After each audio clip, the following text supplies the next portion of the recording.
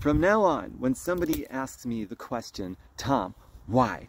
You're a really great guy. You're a great catch, wonderful sense of humor. You got everything going for you. I once read in the bathroom wall in a women's room that you've got a really great dick. I'm so pissed off that you're single, Tom. Now, I've got somebody that actually said that to me. I'm pissed off you're single, Tom.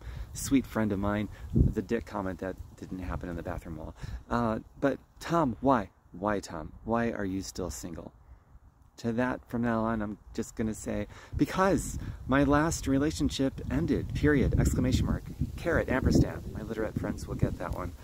I could go on about how I've got self-worth, strong, independent state of mind, free spirit, I'm not going to settle, and all that stuff, but that just starts to sound like convoluted word salad. So the best, I think, is just going to be to go with the Captain Obvious, because my relationship, the last one I had, it ended, period. Exclamation, ampersand, caret. What do you say when somebody asks you the question, why are you still single? Or if you're in a relationship, why are you still in a relationship?